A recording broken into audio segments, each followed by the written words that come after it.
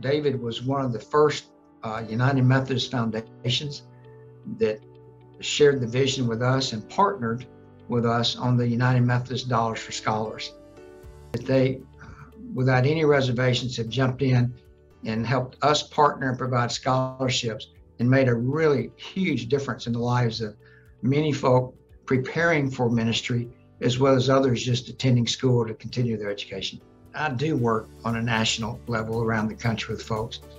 And I think the Western North Carolina Methodist Foundation is viewed as an innovator, as someone that's always looking for a better way to do things. And I even know in the Georgia Foundation, when we began a loan program years ago, David is one of the first people I called to say, what are you doing and how have you done this?